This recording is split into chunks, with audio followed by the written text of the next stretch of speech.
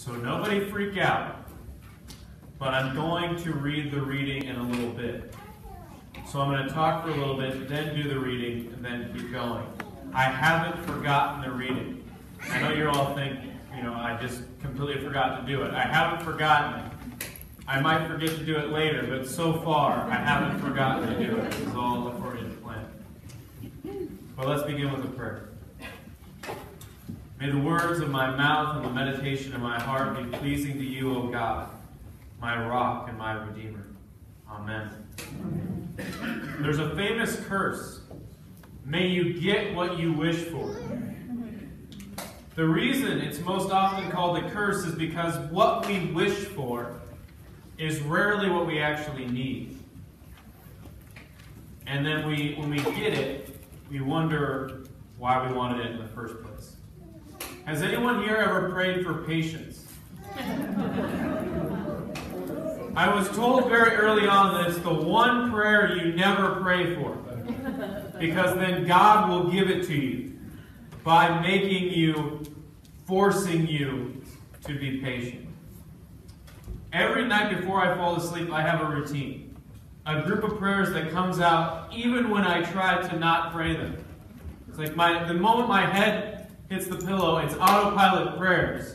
And these prayers come out. And every night, without fail, I pray that God would make me a better person.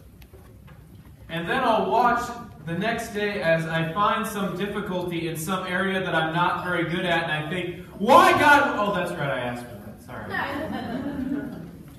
Can we stop those prayers? Pray for something else. But what we have today is one of my favorite Bible passages because it's fundamentally odd. And it is secretly about the curse, may you get what you wish for. Here's your gospel for this day. Then they arrived at the country of the Gerasenes, which is opposite Galilee. As Jesus stepped out on land, a man of the city who had demons met him. For a long time he'd worn no clothes, and he did not live in a house, but in the tombs.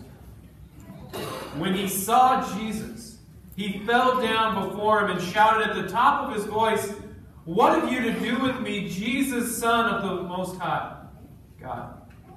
I beg you, do not torment me." For Jesus had commanded the unclean spirit to come out of him.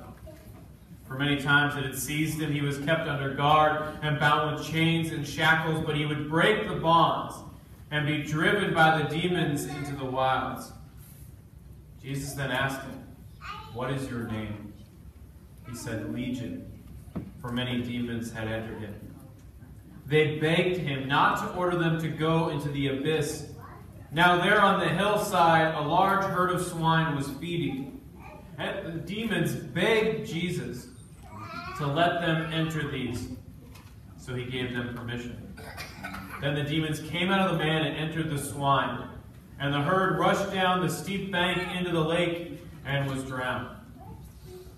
When the shepherds saw what had happened, they ran off, or swineherds rather, saw what had happened, they ran off and told it in the city and in the country.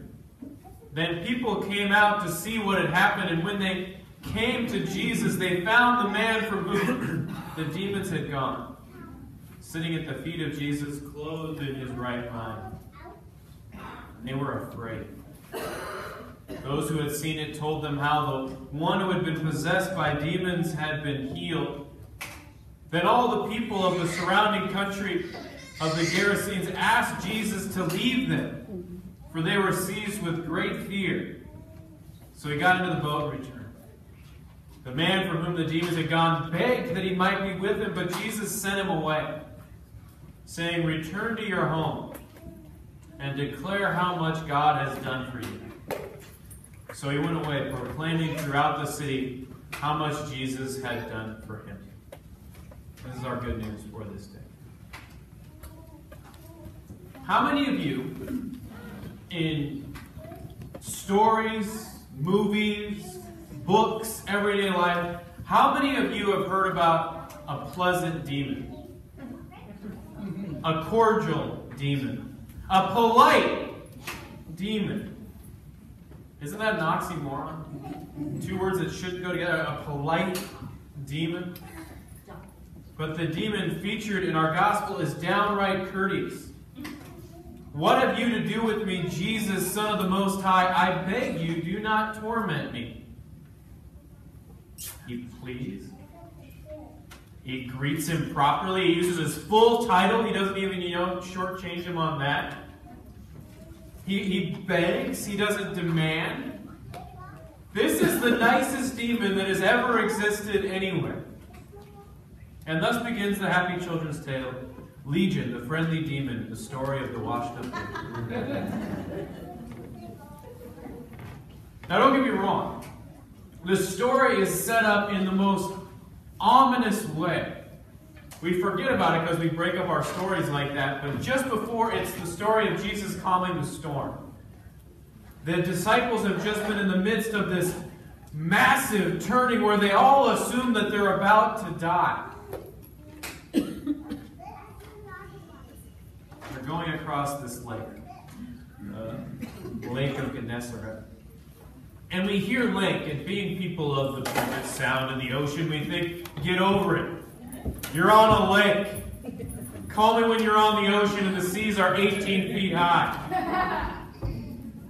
But the Lake of Gennesaret is 8 miles wide and 13 miles long. It's a big lake. And when the winds kick across there, the waves get big and a storm can be deadly. It's meant to fill you with fear. Coming in and they reach dry ground. As the disciples are kissing the ground, thanking God that they have survived this, they see a man approach them. He has a wild look in his eyes. No clothes, broken chains all over him. And they begin to scream when he says, "Greeting, good sir. Are we having a pleasant day?" It's not how this story should go. The raving demon should not invite Jesus over for tea. But that's the story we have. A story that in part reminds us that when the temptations of life come, they don't come with a giant sign that flashes, "This is a temptation. Look out." But the story continues in its oddness with the demon not being banished even though Jesus commands it. Hear the verse. "What have you to do with me, Jesus, Son of the Most High? I beg you, do not torment me." For Jesus had commanded the unclean spirit to come out of the man.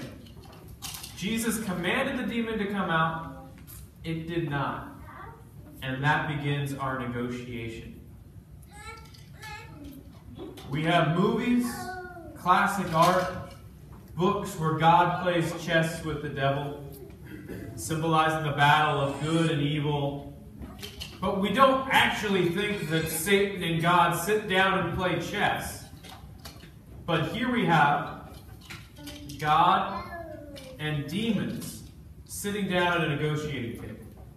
You have Jesus' lawyer at his side, Satan representing himself, of course, and they're negotiating. We expect war, we expect battles, we expect trickery. And I think there is some trickery here. We think the demon gets what it wants, gets its wish granted. Our gospel tells us they begged him not to order them to go into the abyss. Now there on the hillside a large herd of swine was feeding, and the demons begged Jesus to let them enter these. So he gave them permission. Finally, the Bible story we've been waiting for, where the demons win. And we start to think that maybe Jesus got fooled. Approached by the kind-hearted demon, and Jesus gets swindled into letting the demons get their way. It's kind of like, why do you want to go in those demons? Why do you want to go in those pigs?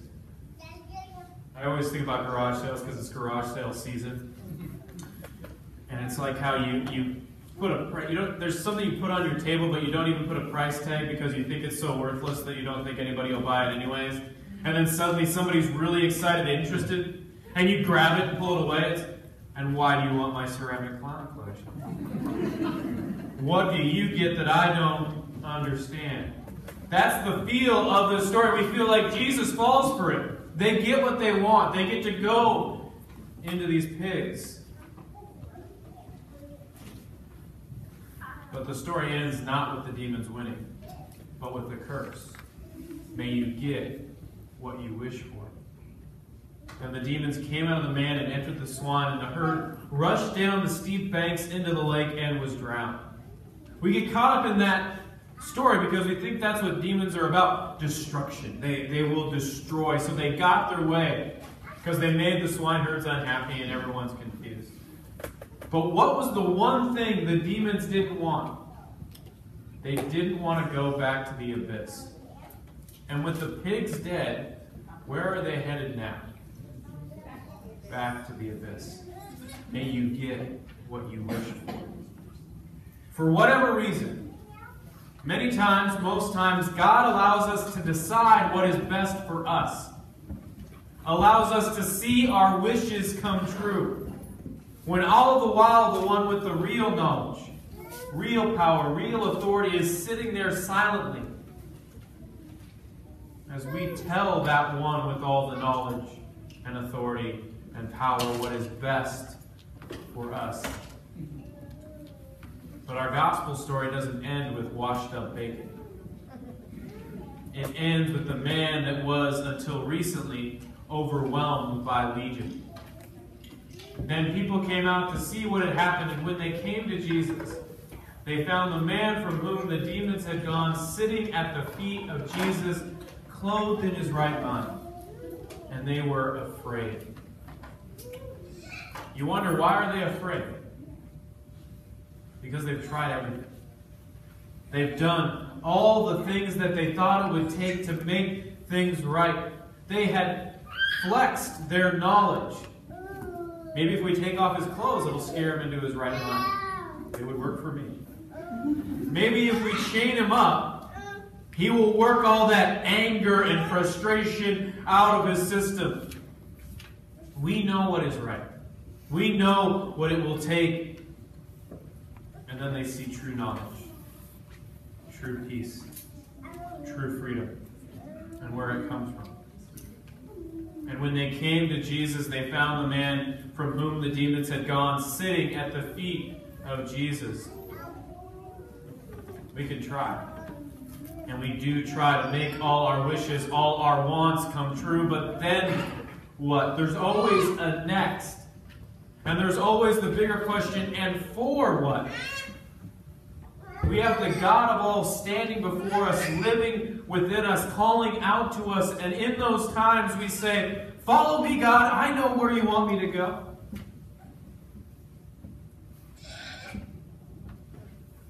You ever see that bumper sticker? If God is your co-pilot, you're sitting in the wrong seat. Not big on bumper stickers. What happens when we sit down at the feet of Jesus and ask, where do you want me to go? What are your wishes for me? Thank you for setting me free. Now what? We can so easily turn the curse, may all your wishes come true, into a blessing by changing a few words. May all God's wishes for you come true. And suddenly we and the world are transformed by simply sitting at the feet of Jesus. May all God's wishes for you come true. Amen.